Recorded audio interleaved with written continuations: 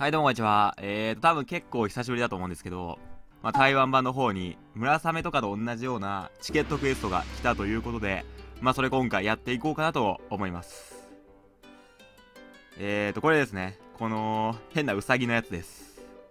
この変なウサギのやつで、これをクリアするとチケットが落ちて、今回超究極も実装されてるんで、落ちたらそれやってみようかなと思います。ちなみに、今、台湾版の方では7つの大祭コラボがやってますね。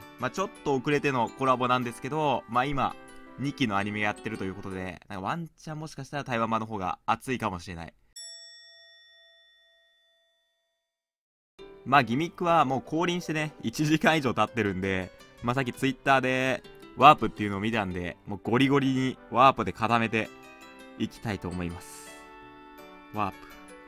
この子ワープ持ってるよね。持ってますね。じゃあ、聖子ちゃん使って、自陣は、一応チケットクエストなんで、やっぱ運極積んだ方がいいですよね。運極積んで、あとはもうワープ。この前の再生の塔の10回と同じギミックなんで、結構適正キャラはいますね。デトラビと、このなんだっけ。もうこんな感じで運枠入れて、あとアンチワープの限定2体でもうゴリゴリに固めていきたいと思います。宝箱も使っちゃいましょうか。いけるいける。多分一発でクリアできるんでね、宝箱ももう使っちゃいます。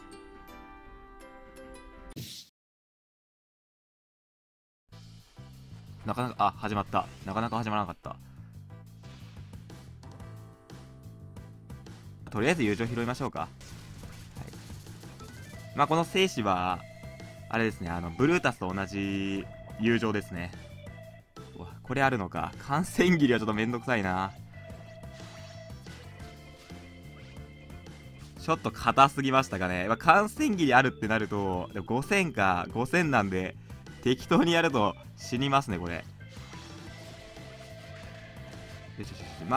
聖子の友情拾っとけば結構入りますね。オッケーオッケーオッケー。5分いけるかな。宝箱も使ってるんでね、なるべく S ランク出したい。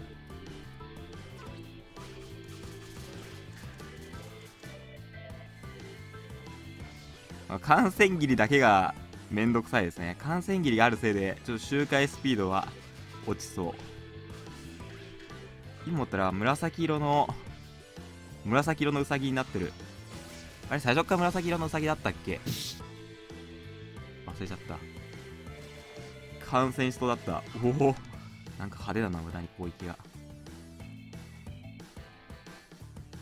やっぱ色変わってるんだ。いろんな色のウサギ出てきてますね。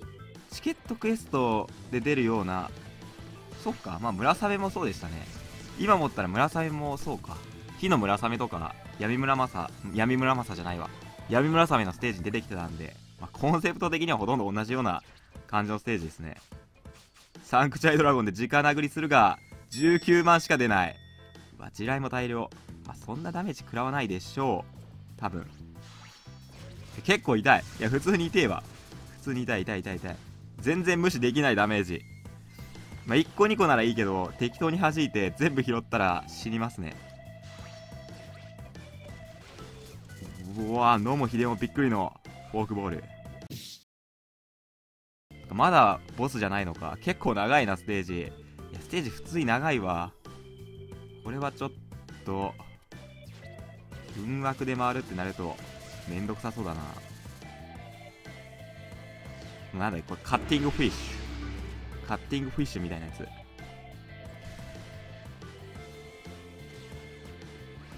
でも火力自体はそんな高くないんで、固くいけばって感じですけど。いや、この子、ワープ持ってないから。ですよね。感染しちゃいますよね。もう地獄絵図ですわ。うわ、すごいことなってる。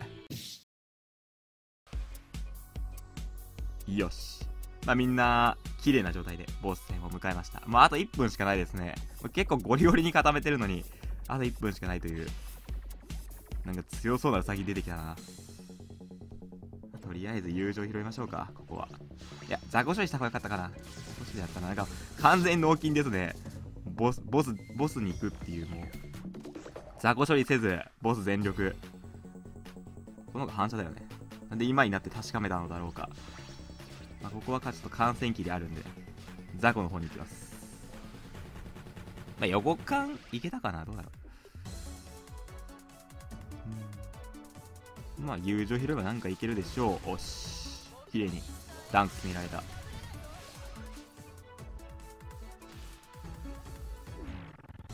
この子 SS なんだろう。号令かな。号令ですね。大号令か。大号令ですかね。大号令ですね。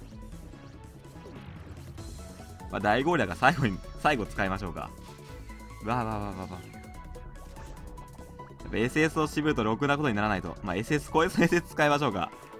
これで雑魚処理する感じで。2体雑魚処理しましょう、こいつで。おお、まさかの1体倒せるとは思わなかった。どうせ誰も倒せないんだろうなと思ったけど、1体倒せんのか。ちょっとここはちょっともうボス飛ばしに行きましょうか。これ横はまりそうなんで、ここでもごもごしてワンチャンダンクみたいな。うわー、素晴らしい火力で、まあ最終ゲージはもう大号令あるんでね、これ打てば終わりますね。なんか俺はもうどうしようもねえな。これデトラビいきますか。これでよしよしよし、いい感じいい感じ。まあ大号令までいけばもう勝ち確なんで、もうパッパッパッ弾いていきましょう。で大号令で終わりですね。これでもう終わるんじゃないかな。まあ暴れましょうか、適当に。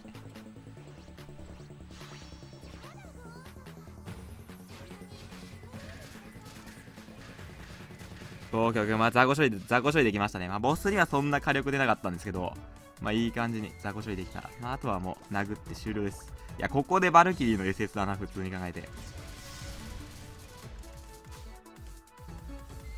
でもこれで終わりですね。はい。まあということで、まあどうだろう。難易度的にはそんな難しいものじゃないですけど、まあチケットクエストなんで運枠を積むってなるとどうなんですかね。難易度がまた上がってきそうな気はしますけど、とりあえずチケットお願いします。チケットよし。何のチケットですか。確かね、火がね超究極なんですよ。なんで火が当たりですね。では何のチケットが出たか確認したいと思います。火が出れば当たりですね。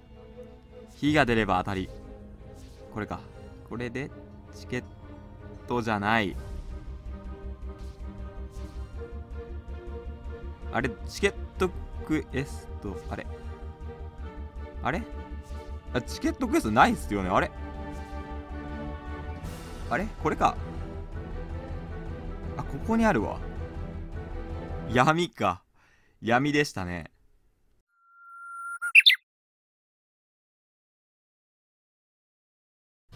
ではこのドロップした闇属性の変なウサギをやってみたいと思います。まあギミックはちょっとよくわかんないんですけど、もうギミックは正直わかんないです。わかんないんで、そうだな、カタストロフィー湧いてんじゃん。カタストロフィーやっぱマナでしょ。やっぱ究極クエスト、わからない究極クエストって言えばマナなんで、フレンドはマナ。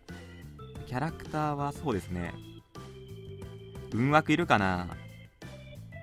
まあグダグダなところを見せるのもあれなんで、運枠はなしでこんな感じで。あと1体カムイ持ってんのか。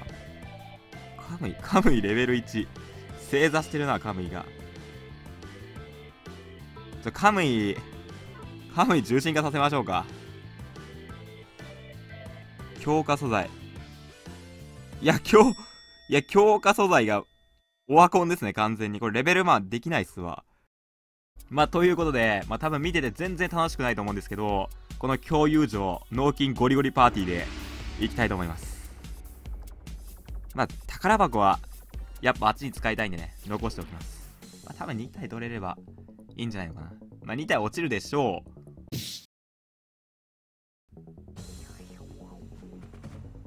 お、宇宙ステージじゃんこれ。まさかの宇宙ステージ。もう宇宙ステージってことは、宇宙ステージはとりあえず斜めに弾けってばっちゃんが言ってた。よしよしよしよしよし。これ加速してる？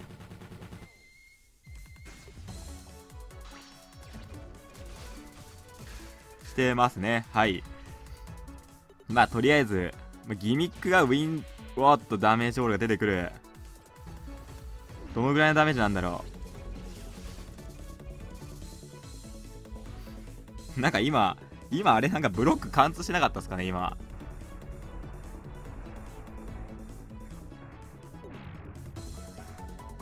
ブロック貫通したような気がするんだけど。お、紫色のウサギ。まあダメをワンパンマンがダメをついてないのと埼玉がダメをついてない。うわ、火柱来るのか。火柱結構もうギミックモリモリだな地味に。でもアンチギミックというかなんだろう、重力バリアがないのは結構でかいですね。まあ火柱なんて当たんないっすよあんなの。これはダメを持ってるんで、はい、強い。火力結構低いですね。バリア壊せないんで、この火柱のダメージも受けたいところなんですけど、まあチケットクエストなんでね、もうこれはクリアしたいです。はい、一発でクリアしたい。いや早っ。いやチケット取るためのクエストが長すぎるんだな、どちらかというと。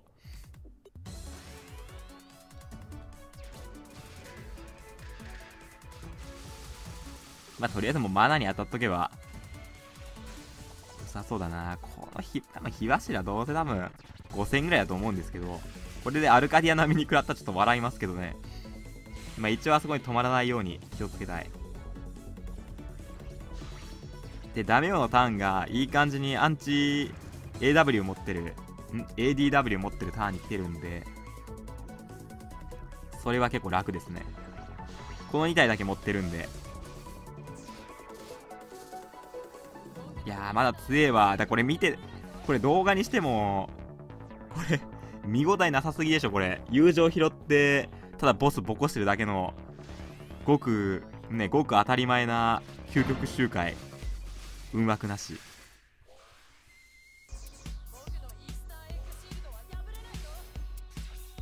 もうあっという間に最終ゲージ来ちゃった。さっきのチケットクエストより全然早い。チケットを取るための青色のウサギより全然早いですね。はい、苦し紛れのレーザーバリア。ウィンドウでね勝手に固めてくれるんでね、もうそのご好意に甘えて友情を拾わせていただきます。ワンパンマンの埼玉の SS 使いたかったけど、もうこれたまんないな、絶対たまらない。最後はこう埼玉の SS で終わらせるっていうのも考えましたけど、次で終わりますね。ではさようなら。おそ松。マナーは拾えない。お、義経の友情じゃん。ということで、まあ、最後ここダメージオール食らってどのぐらいのダメージか見てみましょうか。はい、うわ結構むちゃくちゃ痛い。ダメをむちゃくちゃ痛い。ゼロになっちゃった。ということでね、まあ、ここダメージオールの対策は絶対しといた方がいいですね。宇宙ステージなんでもう加速して丸焦げになりますね。2体素材分の2体素晴らしい。